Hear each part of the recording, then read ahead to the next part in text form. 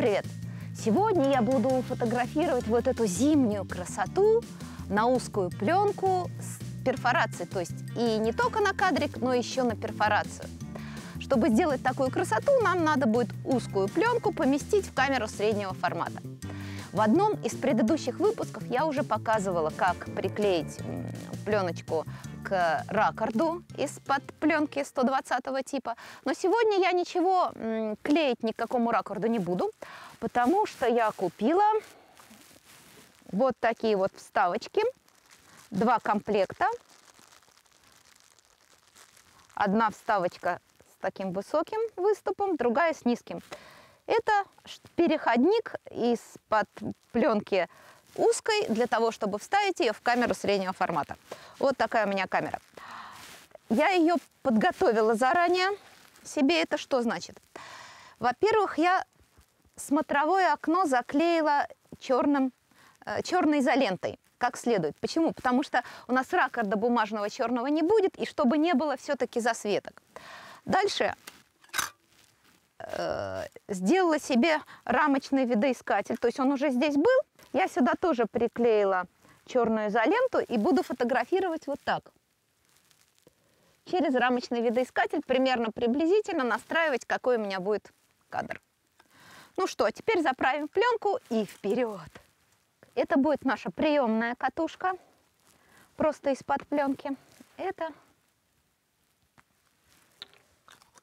пленочка. У меня кинопленка, кодек XX, намоточка. Сейчас я ее ставлю на приемную катушку. То есть у меня будет пленка идти из катушки в катушку. Из катушки в катушку. Что-то холодно на улице-то как-то. Ручки зябнут. Где выступ, туда я короткую вставку ставлю.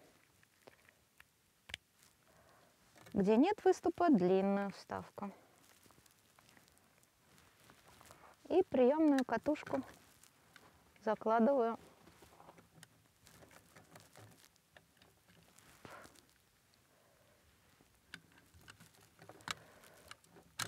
Оп, есть. И дальше, в принципе, можно поставить еще проставочки, но в данной модели они не нужны, потому что здесь язычок хорошо цепляет кассету, вот, и она встает достаточно ровненько. Вот, они даже могут мешать крутиться пленке. А в других камерах, где вот здесь есть держатели катушки, и они крутятся, там эти проставки вообще необходимы, потому что иначе пленка будет как бы ерзать на катушке туда-сюда, и не будет такого ровного кадра.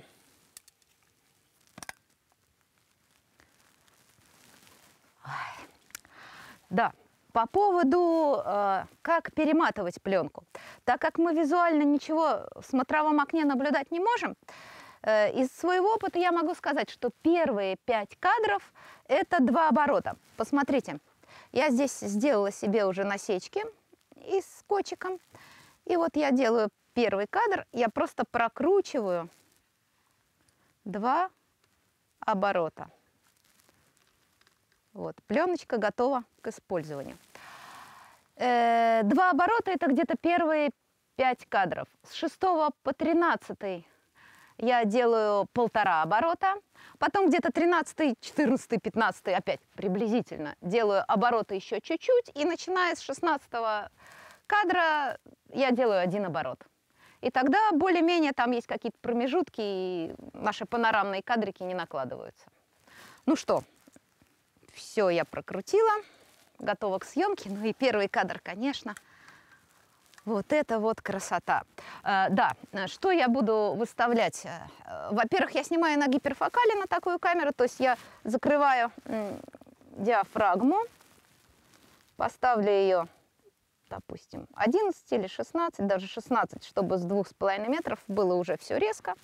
И, соответственно, выдержку, ну, 1/50.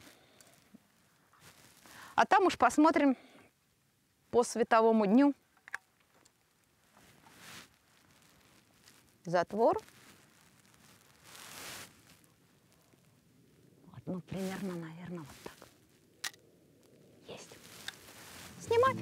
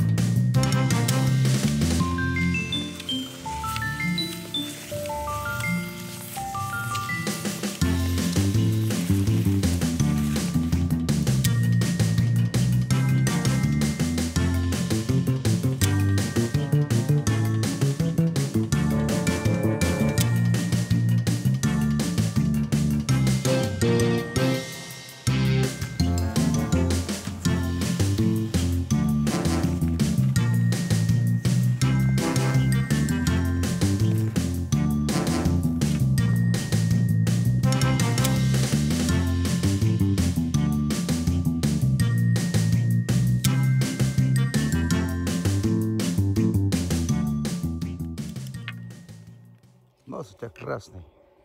Да морозец сегодня, ого-го.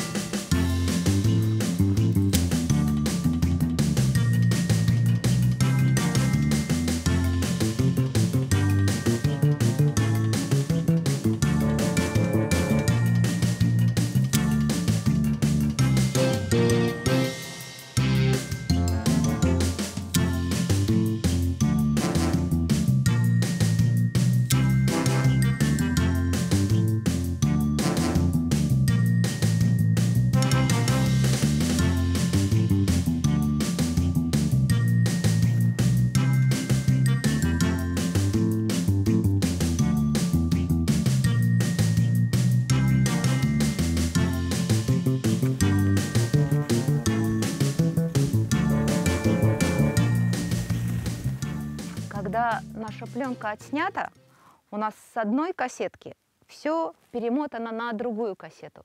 И мы уже просто открываем фотоаппарат и достаем эти две кассеты. То есть у вас будет на пленке в начале большой засвеченный ракурс и в конце большой засвеченный ракурс. Ну что, экспериментируйте, творите. На этом все. Пока-пока. Смотрите нас на канале Окно СПБ. Подписывайтесь на наш дзен. Thank you.